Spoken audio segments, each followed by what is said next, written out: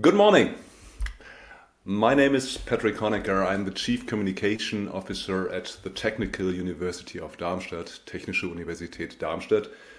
And I'm very happy to be here and share some ideas about science communication. In particular, I'd like to talk about why science communication is more and more important. But before we talk about the present and the future, let's begin with a little history. In just 15 years, our communication, and with it science communication, have changed massively. There are many reasons for this. Only one reason is new technologies, which give us access to completely new modes of mass communication. So I'd like to take you back with me 15 years to the years between 2006 and 2007. 15 years ago, do you remember? The first generation iPhone was announced by then Apple CEO Steve Jobs. I think the perfect combination of a telephone, a web browser, and a media player. To date, over 1.3 billion iPhones have been sold. Every minute, the company sells roughly 400 cell phones. Every minute. 15 years ago, the microblogging and social networking service Twitter launched. Today, there are a total of 1.3 billion Twitter accounts. 500 million tweets are posted daily. Steffen Seibert was the first German government spokesperson to have a presence on Twitter. The account @Rechtssprecher, government spokesperson, became an institution on the social network with more than 1 million followers. Seibert and his team have posted more than 40,000 tweets since 2011. Chancellor Merkel only used video messages to inform the public. And here I should stress when I say inform. I mean to engage in one-way communication. Chancellor Merkel was not communicating with the public. She was giving information to the public. Her successor Olaf Scholz set up the account @Bundeskanzler. To date, the account has 340,000 followers. To put that into perspective, the account @POTUS, President of the United States, has over 90 million followers. Let's also take a look at a few scientists. The virologist Christian Drosten, for example, is the most successful German scientific Twitterati. He is followed by more than 950,000 people. Professor Karl Lauterbach, also a scientist, and more important, Germany's Federal Minister of Health, is followed by over 940,000 people. Twitter provides a platform for sharing information, engaging with information, individuals and organizations. As of March, there are approximately 217 million daily active users and 500 million tweets posted daily. Daily. That's a lot of possible engagement and a lot of information to get lost in. Sharing information is only one part.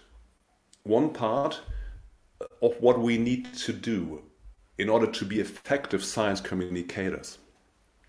Transparency is another part. Both are important, but we must also focus our attention on how we communicate. We need to share information, yes, and we need to be transparent about our findings, yes, and equally, if not more importantly, is the need for directed, intentional communication. But information is not always wanted. Mistakes are made, decisions are misguided, and sometimes individuals and organizations want to conceal those actions. enter WikiLeaks. Founded in 2006, 50 years ago, by Julian Assange, WikiLeaks publishes news leaks and classified media provided by anonymous sources. Let me be clear, I am not here to worship at the altar of WikiLeaks or to encourage the sharing of confidential information. I want you to consider, just for a moment, I want us to consider just how revolutionary of an idea and action it is to make information publicly available. What happens to information when we give it sunlight? It grows. What happens to us when we relinquish control of ideas? WikiLeaks, Twitter, even open source publications. These are all examples of disruption, of denying the guard its control and of freeing information and knowledge from the bounds of hierarchies, bureaucratic procedures, and commodification. So how did scientists communicate 15 years ago? The Push Memorandum for Public Understanding of Science and Humanities slowly began to gain acceptance.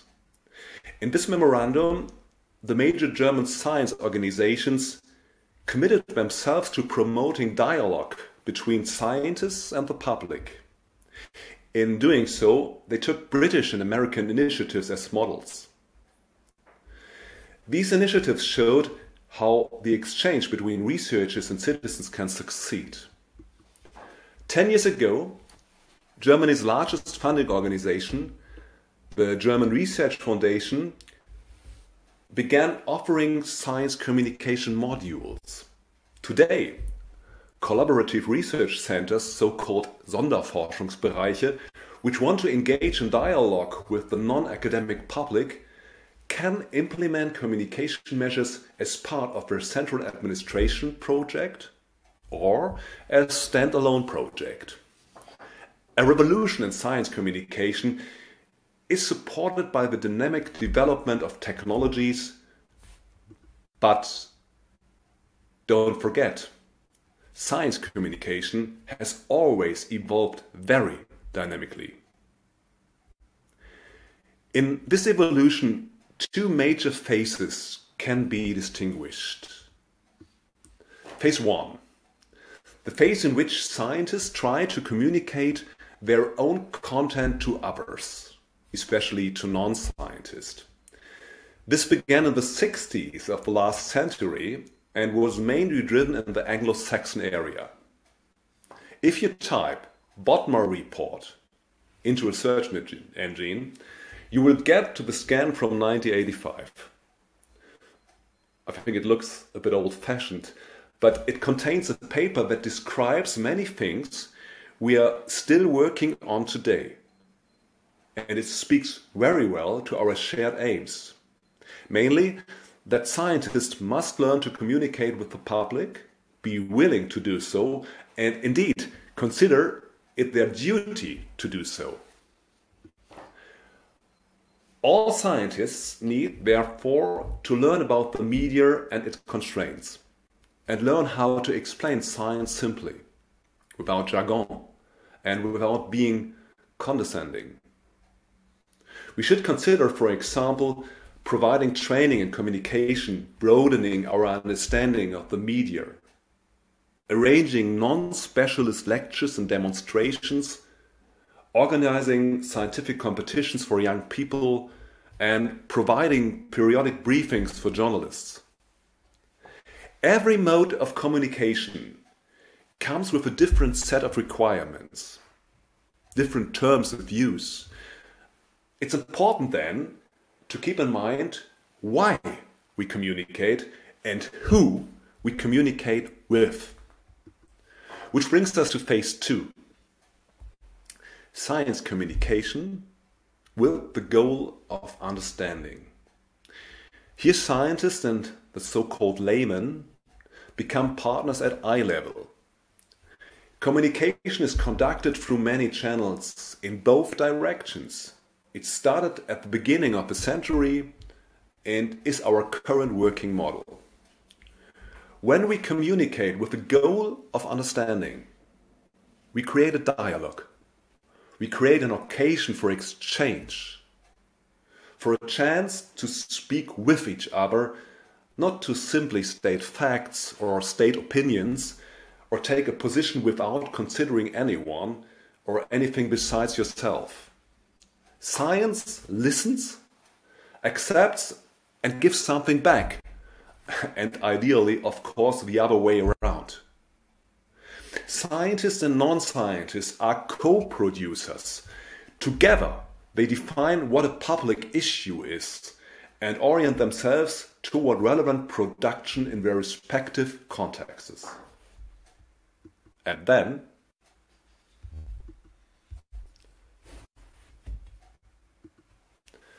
came COVID-19. The environment of urgency created by the pandemic caused political decisions to be based on what scientists recommended. These political decisions massively disrupted the whole of society, decisions that changed very quickly and in some cases comprehensively for many. Some recommendations become rules, laws, and these rules often changed and were very incomprehensible to much of society. And that's because of the way science works. Always in search of knowledge, never in possession of the final truth. At first, this was accepted. But then, resistance arose. And this resistance was sort of fueled by the ever-changing environment. You see, the frame of mind has changed. It changed from homogeneity to diversity. A diversity of values and new role models. This includes demanding public participants from target groups to stakeholders and the change of the media system. Classical media, like newspapers and broadcast corporation, are no longer the gatekeepers. All this disruption. Professor Christian Drosten said, "The pandemic has shown measures can only work if people understand the principles behind them. This requires knowledge-based communication." End quote. But our relation to truth has also become uncertain. Fake news, the post-factual age, all the digital developments that enrich science communication can also have the opposite effect. We all know the central problem social media poses to objective communication. Many people are stuck in their echo chambers and simply refuse to acknowledge anything that contradicts their point of view. Public debates are increasingly polemic and a matter of belief rather than facts. And that, too, is also due to numerous cognitive biases. It should come as no surprise then that communication psychology has become increasingly important for science communication too. So, with that, the other increasingly important discipline, social science in mind, is psychology. And here let's talk about a few psychological biases. Biases which manipulate us every day, but which we often do not even notice.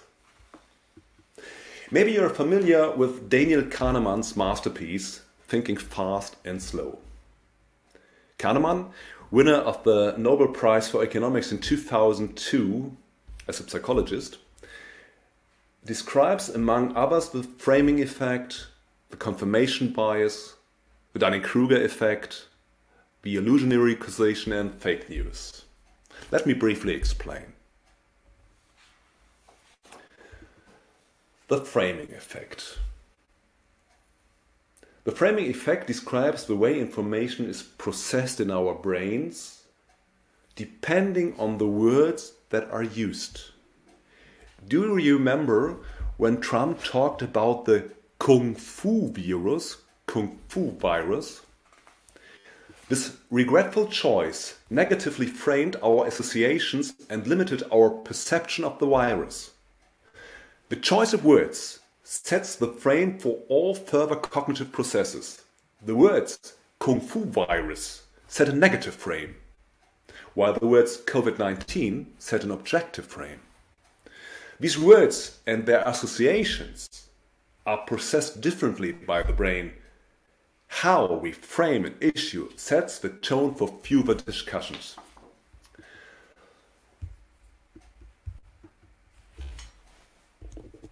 The confirmation bias. If you Google vaccination, you will definitely find more examples that confirm your own opinion. If you are an anti-vaccination activist, you will find a lot more information about damage and vice versa. This is due to the way we search, the words we use, and the algorithm that shows us the things we are supposed to want to see. We tend to select information that confirms what we already believe. This confirmation bias is only amplified by this use of social media, which contributes in addition to an increase in loneliness. Third, the Dunning-Kruger effect, and thanks to Steffi Atze for this wonderful picture. Put simply, people with low ability at a task overestimate their own ability. You all know these people. And people with high ability at a task underestimate their own abilities. The Dunning-Kruger effect. Illusionary causation is very well known in statistics. If an event A coincides with or is shortly followed by event B, we tend to get the impression of a direct relationship between the two. A very prominent example of this are supposed negative side effects from vaccinations. Somebody who becomes ill after a shot may believe that the shot caused the illness, even if the two are completely unrelated. And fake news. We should never underestimate the impact of false information or fake news. This information also impacts our brain without us becoming consciously aware of it. It creates a memory. Axel Ockenfels, the prominent professor of behavioral economics at the University of Cologne, put it this way, quote, "The benchmark of success for a message is not whether or not it is true, but rather how much attention it generated, how many clicks or likes it got," end quote. Like it or not, this is the state of media and media engagement. The channels of communication that we champion for their bottom-up, decentralized and unconventional methods create a field awash with information and opinions. Clicks or likes become social capital, and without intending it, your publication in Science is competing with the Eurovision Song Contest for clicks, likes and retweets. Everyone wants to be heard. Every human being seeks orientation. Everybody looks for studies that support their own points of view. That way, even the crudest opinion can be voiced and supported. Interestingly, however, hardly anyone claims that what science says is unnecessary or wrong. Rather, the question is what individuals or groups of people take to be science. Nobody says, "I don't care what scientists say." Rather, they say, "This is what my scientist is saying." Wherever you look, change. Media changes, The guard changes, the old gatekeepers, newspapers and broadcast corporations are now competing with social media networks. Network boundaries change and hierarchies change. Social media enables an individual to be their own broadcaster. Indexes change. The way we label information, the hashtag. Accessibility change. The value of knowledge changes and we change. This is our nature. And let's not forget, people also make decisions based on intuition or religion or astrology. But science does not change. Its methods change. Certainly, the accepted views of knowledge change. But science remains an intellectual and practical activity, a collaboration between each other and the natural world. Technology evolves at an exponential rate. The way we communicate evolves at an exponential rate, and with it, fake news is also created and delivered in an exponential rate. So, how can we focus on what is important at this incredible speed? Again, this is why we have to focus on methods, on evidence-based research, and we have to explain what things mean. One of the possibilities for science to maintain trust is good communication about what is being done and how. However, we are making an effort to explain scientific methods and why certain methods are unscientific. We can hope to have a positive impact and maintain trust in science. This trust in valid information is increasingly important for politicians, because democratic decisions can only be made on the basis of valid shared information. Take, for example, the German Science Council, the most important science policy advisory body in Germany. The Science Council just published a paper on science communication, and in this paper is described the function and goals of science communication: inform and clarify, enable dialogue and participation, offer advice and solutions, illustrate the meaning of science, spark an interest in science, and create awareness. The coalition agreement of the federal government contains what I consider to be a clear statement on science communication. Quote, "Science is not a closed system, but thrives on exchange and communication with society. We want to systematically integrate science communication at all scientific career stages in the approval of fundings." End quote. The amount of information available at any given time is immense. Factor in the various actors and voices, and it can seem as though you're engulfed in a fog. Good science communication is like a flashlight that cuts through this fog. Good science communication fosters dialogue between scientists and diverse audiences. It increases also scientific literacy, promotes public trust in science, and strengthens decision-making processes on all levels. So, what do we have to do? First, remember, scientists, you all are the most important communicators inside an institution, in our institutions. These institutions need to provide scientists with legal, psychological, and communication support. We, as institutions, need to establish low-threshold trainings and coaching opportunities for science communication. And these offerings should be available to everyone, from early career researchers to principal investigators. We need to empower the entire institution to communicate in a timely, professional manner, and we must establish processes for continuous strategic development, both centrally and also in specific scientific areas. Consider the alignment with goals. It's like a pyramid, you see? At the top of the pyramid, you have a vision and identity. You need a perceptible identity for all target groups with defined identity building blocks. You have to define strategic overall goals, communication goals from strategic fields. You have to find strategic area goals, communication goals from the departments and institutions. As scientists, as institutions, it is important to consider our reasons for using communication tools. What are we saying? Who is our intended audience? What do we want them to do?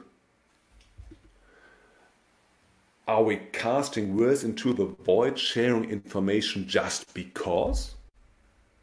And hoping for a like, retweet or click, like someone fishing off a bridge in the dark? If we can't see the water, how can we know if we are fishing at all? If we are not aware of our audience, how do we know we are speaking to anyone? Knowing our audience, knowing where and how we communicate with each other, help us to plan. Which categories we can identify target groups and stakeholders, say people in Germany, Europe, worldwide, who are interested in our specific science. Now we have target group and stakeholders. Yes, it is a large one at the beginning, but once we have a target group, we can begin to make associations, small connections, big connections, which help us to build a community. This brings us, as last but not least, to operational objectives. Our requirements for achieving strategic goals, daily tasks required to operate a university. Ideally, the success of one objective is directly proportional to another. We succeed when we all succeed. It's all just a form of reciprocation. We need also to develop a central pool of communication service. Back to the roots. For example, digital communication, video and audio production, as well as text and design units. But what does it mean for you as a scientist? It means, first, that you do not have to communicate everything yourself. The core of your work is research and teaching, a challenging activity, especially if you consider all the time invested in additional tasks like administration and committee work. And let me emphasize, there are communication professionals in your universities who can support you. Take advantage of what they have to offer. But remember, hundreds of your colleagues already do exactly the same. What else does that mean for you as a scientist? As you may know, building a personal brand is complex. So if you want to communicate, do it systematically. Ask yourself, what is my unique selling proposition? Who are my competitors? Consider your analysis and market research. Then ask, what goals do I have? What are the performance indicators? Can I formulate key messages about my work? Which communication channels are best suited to reach my target groups and stakeholders? And finally, how do I check the success of my communication work and how can I optimize it? Personal branding requires all kinds of communication and strategic processes, from analysis, market research, definition of goals, key messages, implementation of the communication mix, review and improvement. And whether you improve your own brand or reputation, this sequence, for example, helps to focus on reaching key performance indicators in your whole work. This may sound like a lot. It is. But this responsibility possesses enormous potential for holistic change. This responsibility is motivation too. And so here I would like to continue with a case study, this form of recommendation to improve our institutions. Let me give an example of how this could look. Consider what we've accomplished at TU Darmstadt. Right now we are developing a new structure, a kind of comprehensive service center to support science communication. The center will work for all institutions at the university, for scientists with consulting, but also with practical things like writing newspaper articles or press releases, or even help to develop an online presence. Everything from a Twitter account to a professional website outlining your research topics. Important, we need to establish low-threshold trainings and coaching opportunities for science communication. At TU Darmstadt, we have anchored communication at a strategic level, and we are now in process of integrating an online training platform together with our graduate organization and the Vice President for Research. Development is currently in the hands of the National Institute of Science Communication at the Karlsruhe Institute of Technology. Additionally, we have been able to win over one of Germany's most renowned science journalists, Dr. Jan-Martin Viada, to serve as lecturer in science communication. We have also started to strengthen our central digital communication. We have acquired an experienced social media manager who has worked as head of online marketing for several successful companies. In the future, she will mainly roll out digital parameter-based campaigns for the university. As Chief Communication Officer, I try to update the communication and marketing strategy. And I really hope to expand mutual communication via all relevant channels, especially digital or visual channels. And if I'm successful, I help provide impulses for holistic communication. At TU Darmstadt, we are now having discussions and workshops with many members of the university because we want to know what an ideal future communication would look like. When we show processes and methods, when we are transparent, when we don't simply announce results, when they keep the lines of communication open and that science speaks for itself, it is then and only then that we broaden the understanding of scientific work. Then that science maintains public trust, then that we deepen an awareness in science, and then that we foster dialogue and mutual participation. This range of services aiding the overall effectiveness of scientific communication is our imperative. Because without clear communication and reciprocal exchange, strategic aims are nothing but ideas. People are afraid, right now, anxious and nervous about the future. Anticipation has become increasingly synonymous with fear and closure, instead of with curiosity and openness.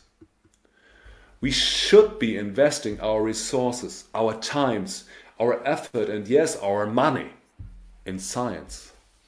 The future should be a welcomed unknown, a future we illuminate with dialogue. Please take an inventory. What has changed? What new challenges do we face? Who's there? What do we have to work with? From remote working to remote access, science and science communication are seemingly inseparable from technology. But this does not diminish our roles as collaborators, as co-creators of a future rich in ideas and exchange. Collaboration should not complicate. Collaboration should not hinder the transfer and development of knowledge. Collaboration should benefit all parties. Listen, take an inventory, help science speak for itself. Thank you.